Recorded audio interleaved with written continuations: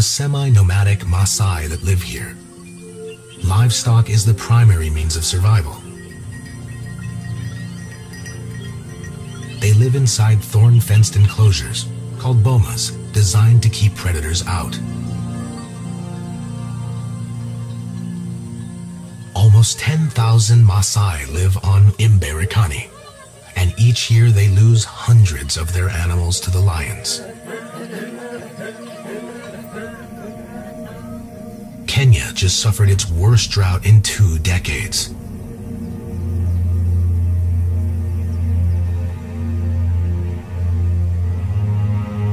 The huge loss of wild game and cattle has left both predator and man hungry and desperate. 26-year-old Joseph Katoke is a Maasai warrior, but he's also a conservationist. Most of the warriors hate lions. I myself, I love them very much. Joseph works as a Imberikani group ranch game scout, and when he's not taking care of his cattle, he spends his days protecting wildlife.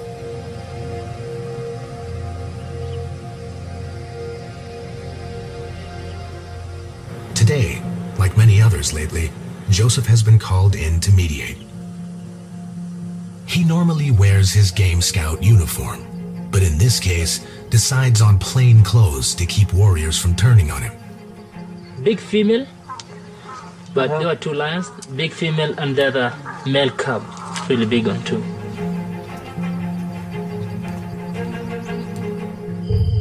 The lions broke into the boma last night.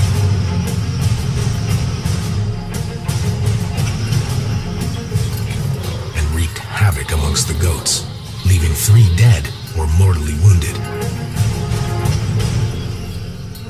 So you can see some marks here. There's a fight between the first goat and the lion. So you can see how they were fighting, trying to take the goat down. The warriors woke to the cries of their terrified animals and chased the lions away. It was really, really badly injured. So the neck is broken, so it automatically died. In the last month on Imberikani, warriors speared 2 lionesses for similar attacks. They're ready to hunt again. Elekan and Selenke are likely suspects, but since they've had cubs, they're staying away from Maasai livestock. Tummies are empty. Are the sisters back at cattle killing again? Joseph appeals to the owner of the boma, reminding him killing the lions is a permanent loss to the Maasai. And if his warriors don't seek revenge, he will be reimbursed. The Predator Compensation Fund gives partial reimbursement as long as the Maasai don't kill the lions. The owner agrees for now, but They're saying that this night, if they decide, if the lions come back, we are going to kill them. Joseph is caught in the middle. He must relate to his fellow warriors, while at the same time keep the few lions left alive.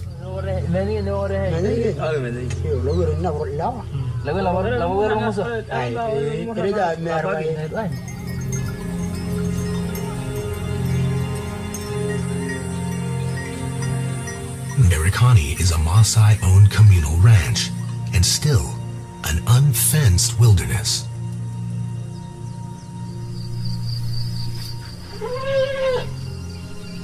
The Maasai traditionally don't hunt for meat or eat wild game.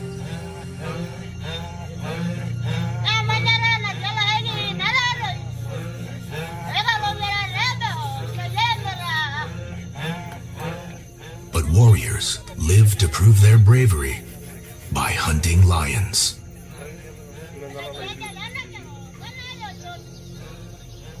Lion hunting is an exact art. They must prepare themselves emotionally and physically.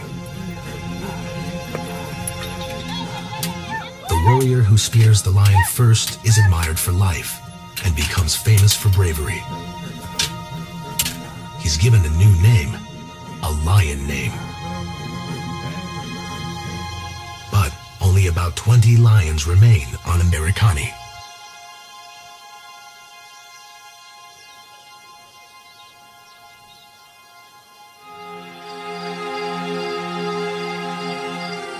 Nimoy, another collared lioness, lives inside an impenetrable whistling thorn forest.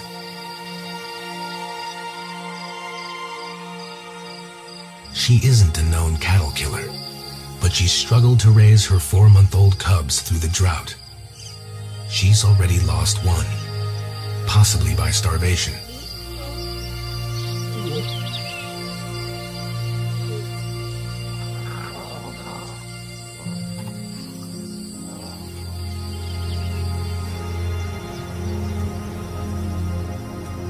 As Nimoy tries to find food for her cubs, a new threat to the lions is being born.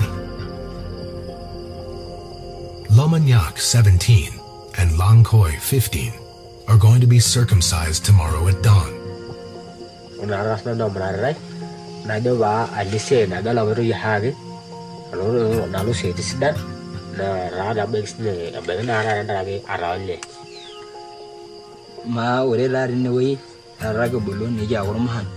Na ore dora ra nene kununu ne nginyala ro ngihage kambare ni nyali ngwesi ngihu amure ni nyala ra ne ona ra mu nyala ne ngire. After circumcision, they will belong to the same warrior generation as their friends and be bonded like blood brothers for life.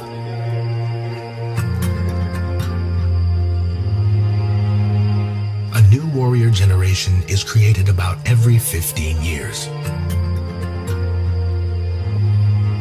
As the brothers mentally prepare for their ordeal, their mother shaves their heads.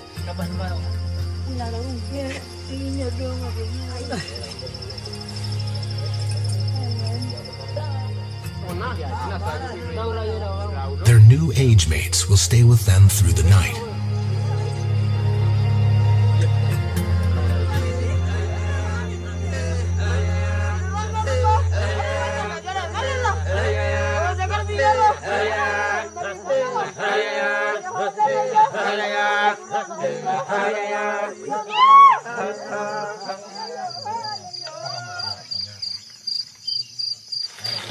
How much day?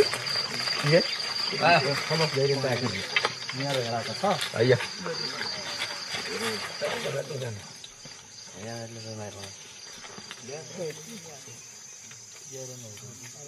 The circumciser is a trained male nurse from the local clinic. He uses a sterilized scalpel to continue an ancient practice, until recently done with an old blade.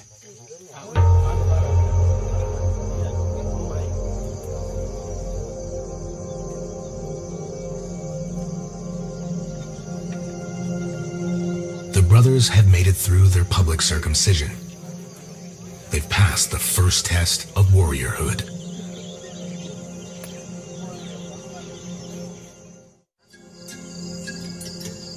A week later, Lomanyak and Langkoi are well enough to sit outside with their father and dream.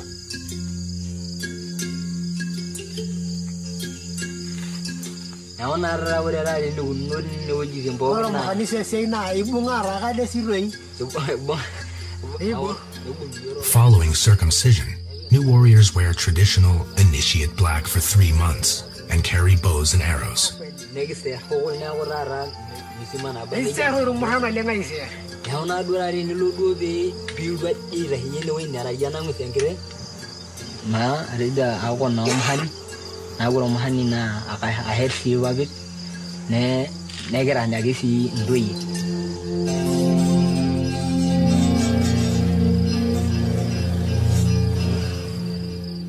Not far away, the lions are at it again. They've mauled 2 donkeys and killed one. The warriors are furious. Joseph does his best to calm them down.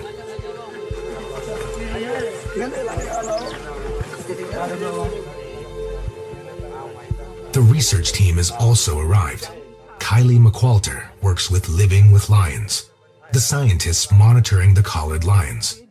She's followed the tracks, and Elikin and Selenke are not responsible. The lions that did this are two half-grown cubs.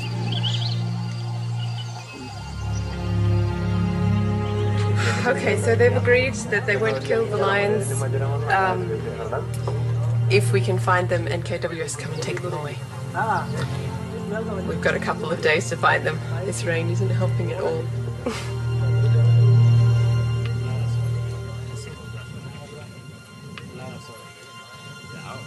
The two 14-month-old cubs responsible for both boma attacks are orphans. Their mother was speared 2 weeks ago. We are very suspicious they can be killed at any time. And already, we lost their mother just 2 weeks ago. And again, we might end up losing again the two cubs which has been left surviving alone. They are right now orphans.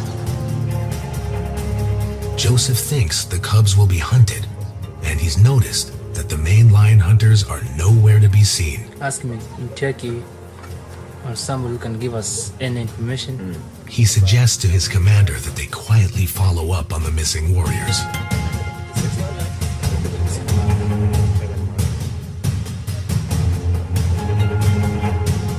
Kylie has just a few days to find the orphan cubs and relocate them to safer land. And it will be like finding two needles in a haystack.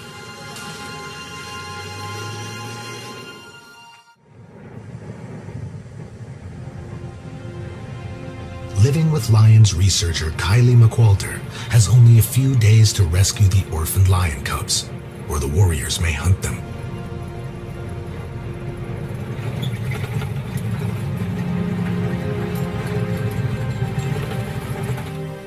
But there are thousands of acres to search, and the cubs are not collared.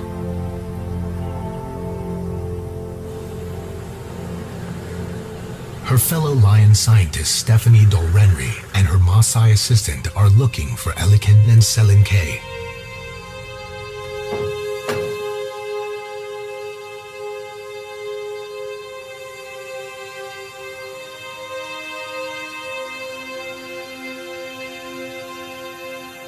Collars are a tool for conservation, particularly with the lion guardians on the ground. They're able to know where those lions are, and they can track and they can say, okay, we know that a cow was killed over in one area and Morans might be going hunting over in that area, but our collared animals are all in another area.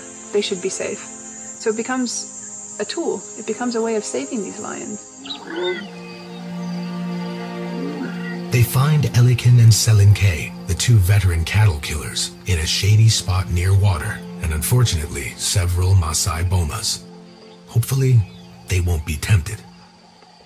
The researchers have learned that these persecuted lions live like fugitives, alone or in small groups, which is unnatural for these big social cats.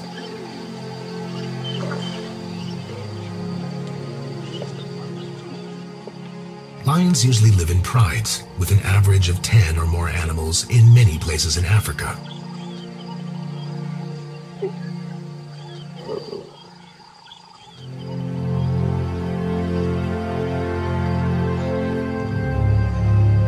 The scientists are trying to find ways to help the lions and the Maasai coexist. Which may give these 4 cubs a fighting chance at survival.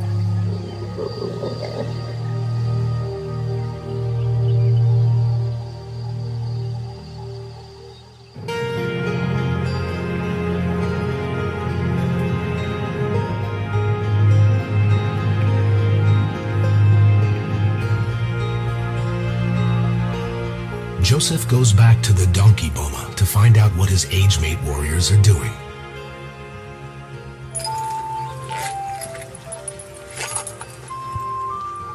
Hello. Eh?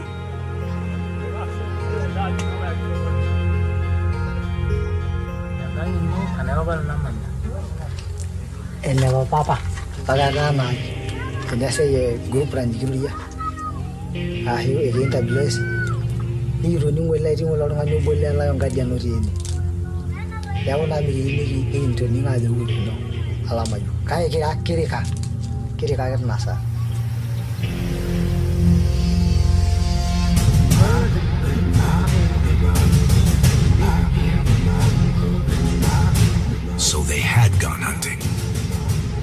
time they got close enough to throw their spears, the orphan cubs split up and ran into the thick bush.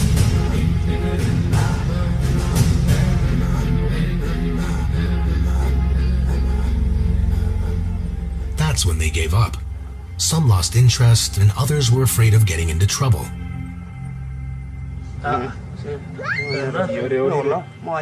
But there's one warrior here Joseph is concerned about. Renowned lion hunter Sane Pune has killed 12 lions.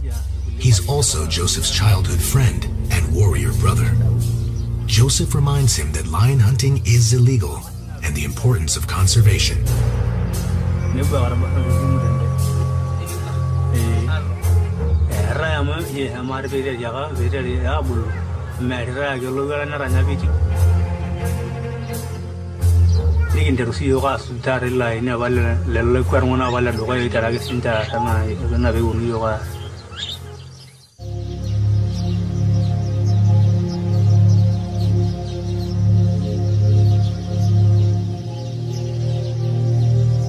Finally recovered from their circumcision, the two brothers Lomagnac and Langkoy face another test on their way to becoming warriors.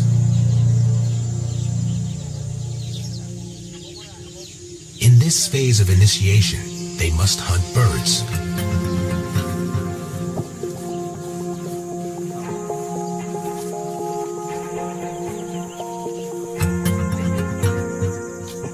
It's difficult to knock a bird out with a blunt handmade arrow.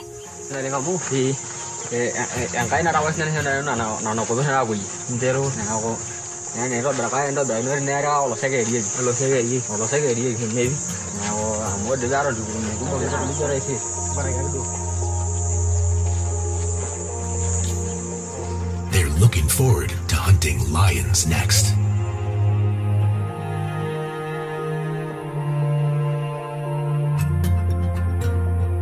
Meanwhile, on the other side of Mberikani, Tom Hill, the co-founder of the Predator Compensation Fund, is preparing to meet with local Maasai elders and chiefs.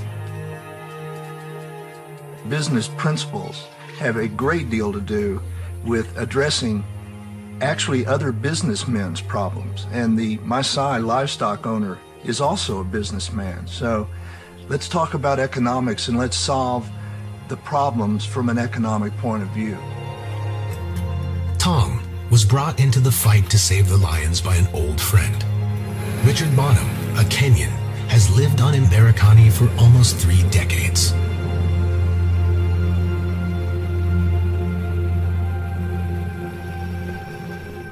He started an eco-tourism lodge and has since brought conservation to the area.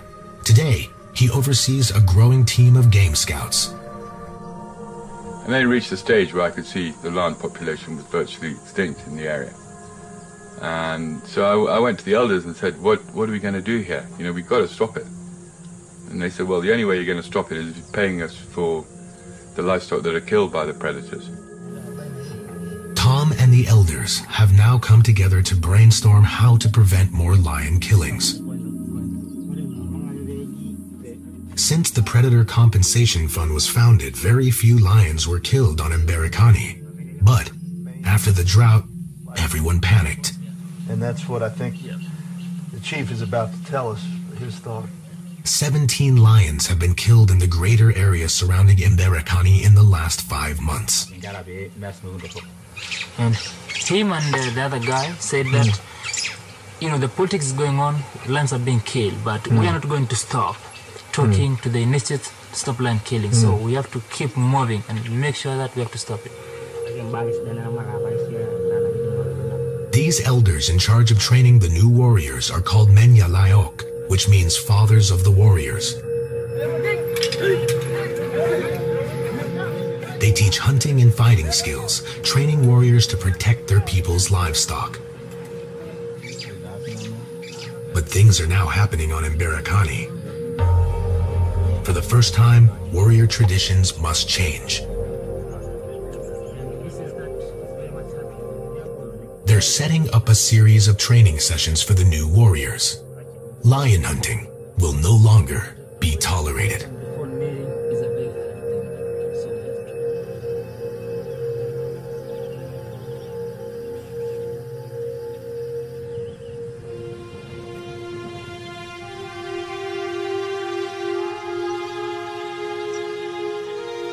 Kylie McQualter and her research assistant are still searching for the 2 orphan cubs.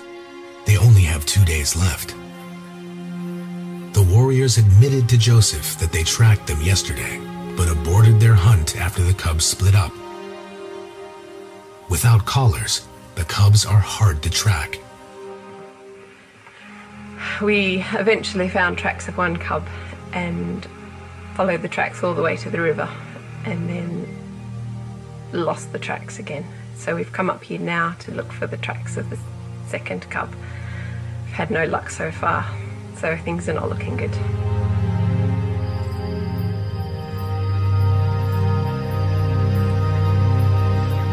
The cubs will be hungry again soon.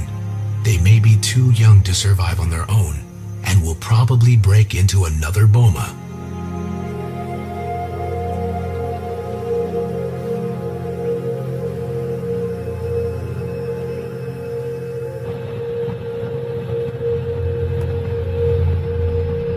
The next day, Joseph is sent to investigate a different kind of lion disaster off in Berikani.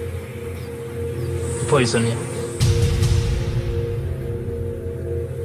And it's a very, very, very bad poison. These lions attacked a boma 2 nights in a row and killed 2 cows. The owner of the boma, an elder, was asked by authorities not to retaliate, but he only had 3 cows remaining and panicked. I'm gonna say that we have lost the whole pride around here, so it's a very sad case.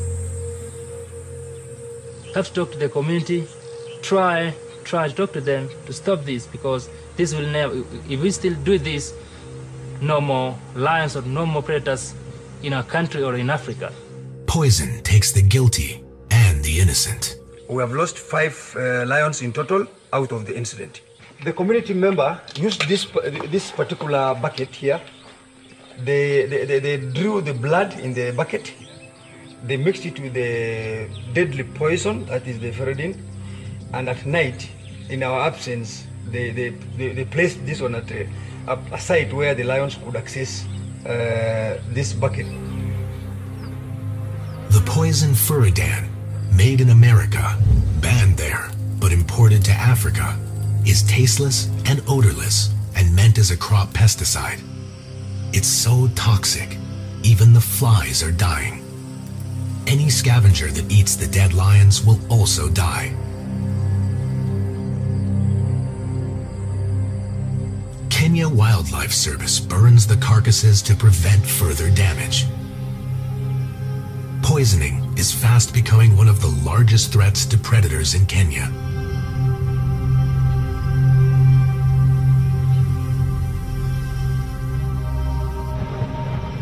That night, Joseph is called into the Game Scout headquarters.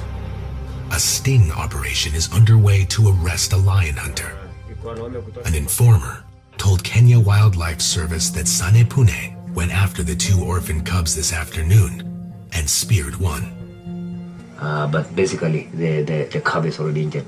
So what the plan right now on the ground is KWS to team up with our team, that is the mobile one, which is right down there at Kwesu, to team up this night and track this guy, because already we are made to understand that some of the informer knows exactly where he is. So the notorious lion hunter. Yeah. Because I think he's not even aware that we are aware that he's the one who have speared the lion. Or we know that the lion has been speared. So there's high possibility of getting it because it must be just on the ground. Joseph wants Sane Pune to be caught, even though this puts him in an awkward position. He's among of my best friends in Berikani Group Ranch, and also in my age set. He's the one who have speared the lion that the 2 cubs that the mom has been killed the last 2 weeks, and up to now, according to the report we have had, is that the lion has been speared badly and also badly injured. Just told everyone, and I just told my office and the whole security team that if Sane Pune is there, we'll automatically lose the lion, and this is what happened right today.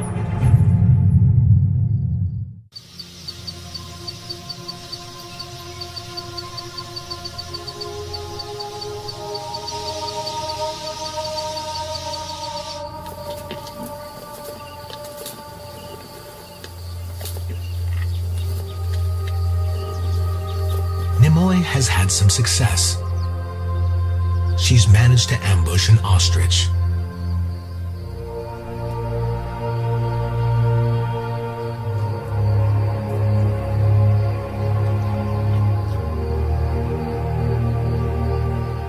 Ostrich are plentiful after the drought, but killing one on her own is an achievement.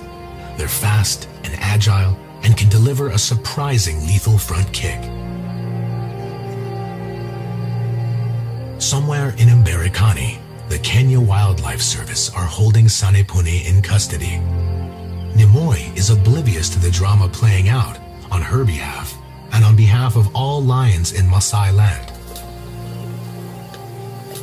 If her success continues, it may be the turning point for Nimoy and her 2 remaining cubs.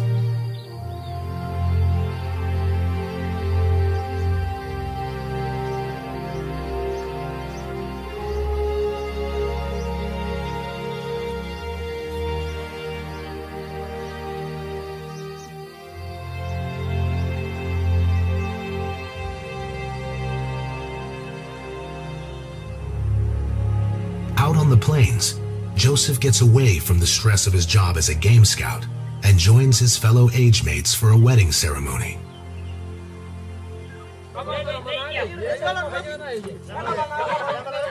Everyone knows that Sanepune was arrested last night and that Joseph played a role in it. The Kenya Wildlife Service is questioning the lion hunter right now.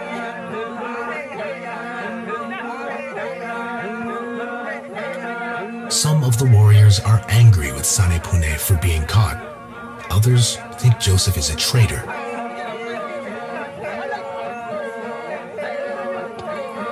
Joseph wants this to be a warning to his age mates. But his heart continues to walk the fine line between conservation and brotherhood.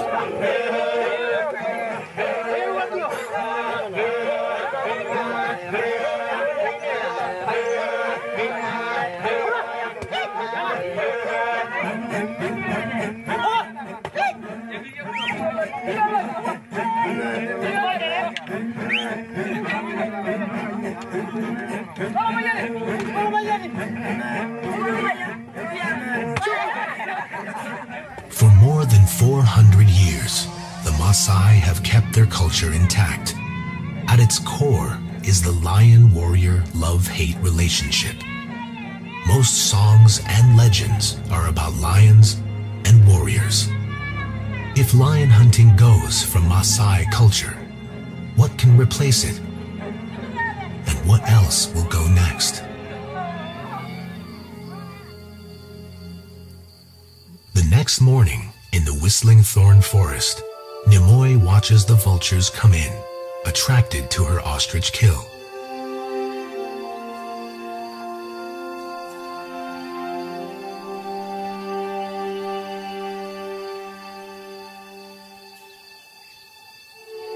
Lions all generally appear to be the same across Africa, but new genetic evidence is starting to emerge.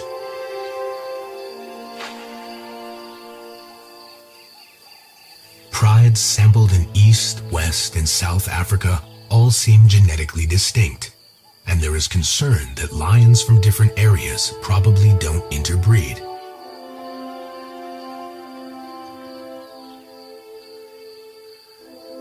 This means, to preserve the Maasai land bloodline, Nimoy and her small family are becoming even more precious as a gene pool.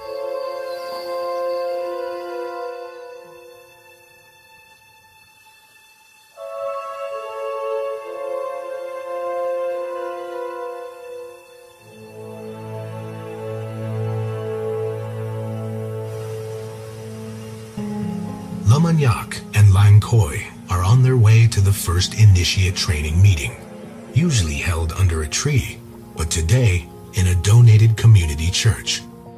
The Menya Layok, or Fathers of the Warriors, have arrived. Joseph is here to help. This is a historic day. It's the first time the new warrior lessons will be taught. Lamanyak and Lankoi have never been to an indoor meeting and don't know what to expect. One of the fathers introduces today's program.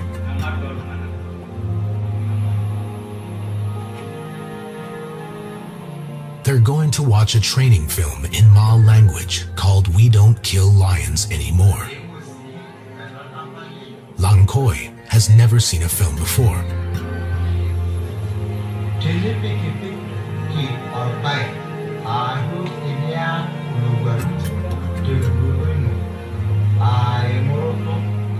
This film was made by Richard Bonham and Tom Hill's Fund to help teach communities about predator compensation. It's a starting point, explaining to the new warriors that with compensation, there's no need to kill lions anymore.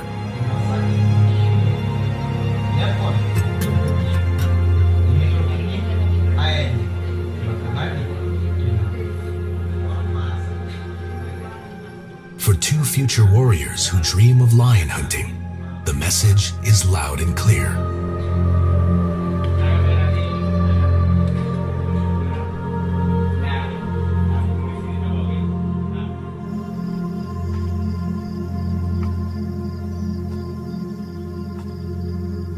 Back at their home, the despondent brothers tell their father about their first initiate meeting.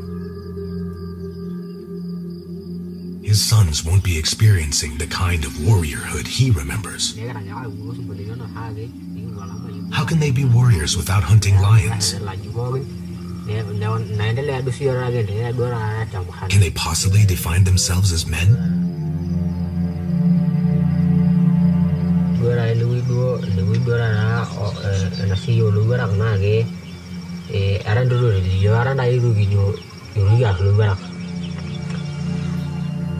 There are still many more Menyalayok meetings to come.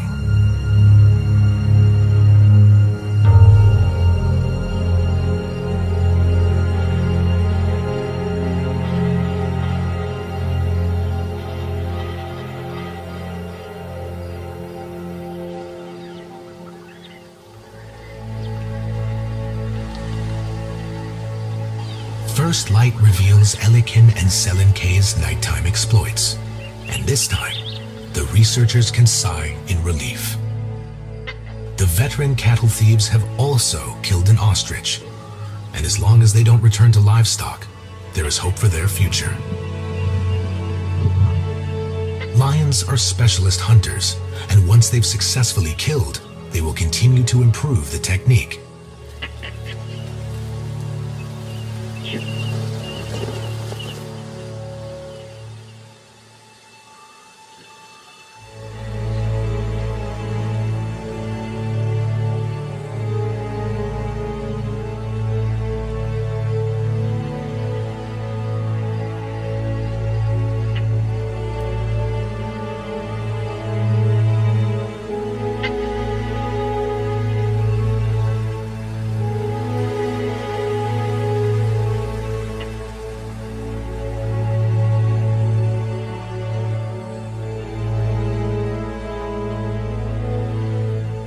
Kenya's lions are more than iconic symbols that bring tourist dollars to help support the economy.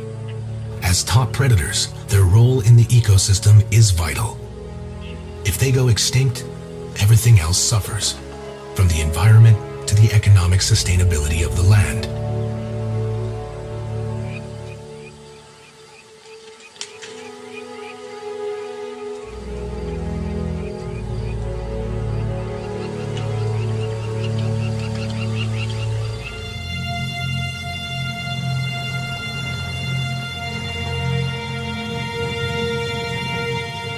Sanepune, the notorious lion hunter, has been released by the Kenya Wildlife Service.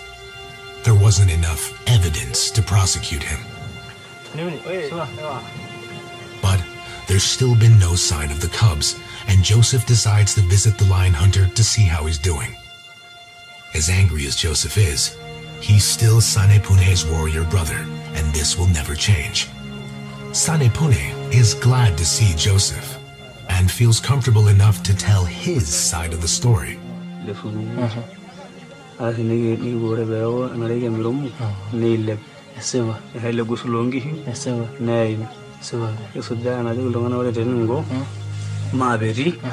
Maberiwa meeting surunga dindi. Are nila bada when all over to it. Niki Borigi. So Sanepune started hunting and soon found fresh tracks of the cubs to follow.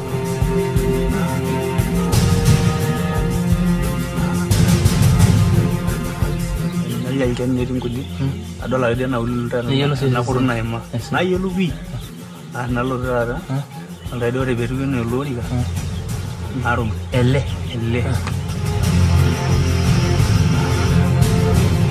He carefully approached the shade tree and took aim.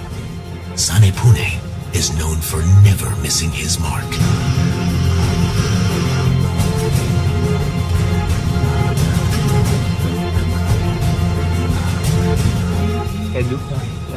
Galanga gabi no go so nahima nahab nille ba wore be iya do ba bi o do ba tugul o de ba anda marada ya maru ngi nusu tabara na mudu ore rara na mudu ne rara. He says his spear went through the cub and hit earth. It had blood and mud on its tip. He followed the injured cub for a while and then decided to find some other warriors to help him. But no one would agree. That night, he was arrested.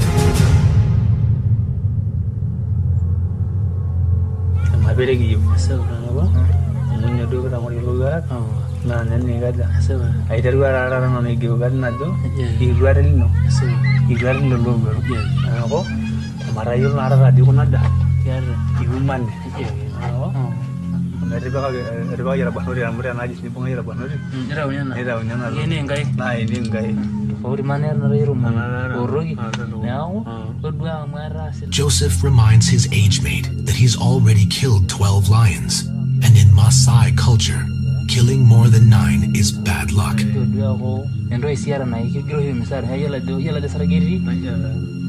begs Sanepune to now stop. From what Sanepune claimed, Joseph believes the cubs are probably dead. Joseph knows that Sanepune won't change. He's a traditional Maasai, but he only has a few years left of warriorhood. Sanepune's father killed 9 lions. Sanepune grew up believing he must do the same. He finds this changing new world he lives in confusing and difficult to adapt to.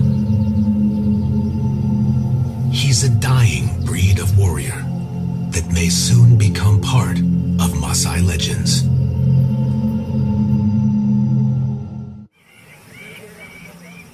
Several weeks have passed, and the next Menyalayok meeting is today. Only a few initiates have shown up. The new warriors are sullen.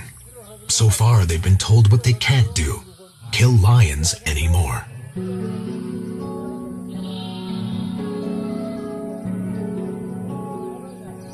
Tom Hill and Richard Bonham are here to support this grassroots initiative. Let me make it very clear that the ideas that you're hearing here today and the projects and the activities, the benefits that you will realize in the future are not coming from our ideas, but are coming, in fact, from your own people. The modern warrior education includes Maasai tradition, but introduces conservation, healthcare, and education. The fathers try to make the new lessons sound appealing. So when we talk of women, even if you hear how many lions and somebody has a degree and has a good job, you can't proceed with him for lady. But the main event today is sports, something that can replace lion hunting. The idea is to organize teams between warrior groups and have regular competitions. Winners are awarded status and prizes. Mamanyak takes his turn at spear throwing, a skill all warriors love, and comes in second. His frown turns into a smile.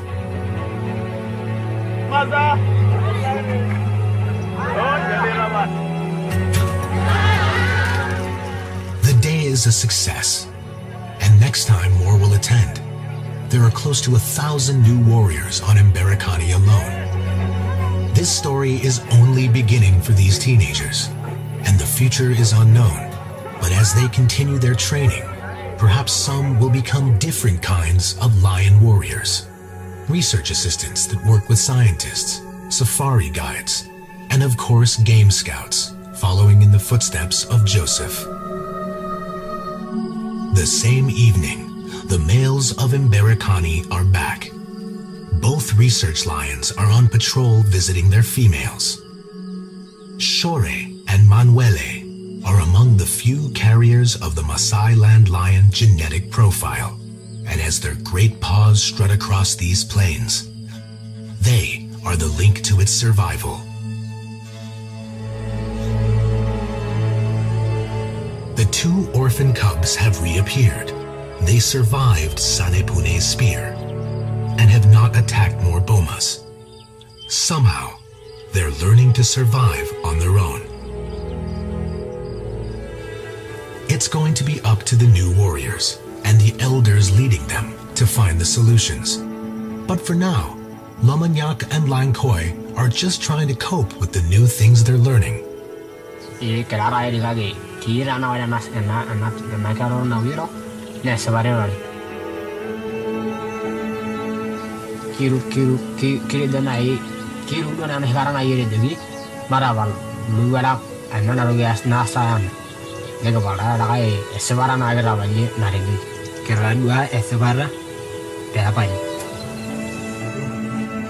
In a few months, the two brothers can paint their faces with red ochre as they join their age mates for more warrior training.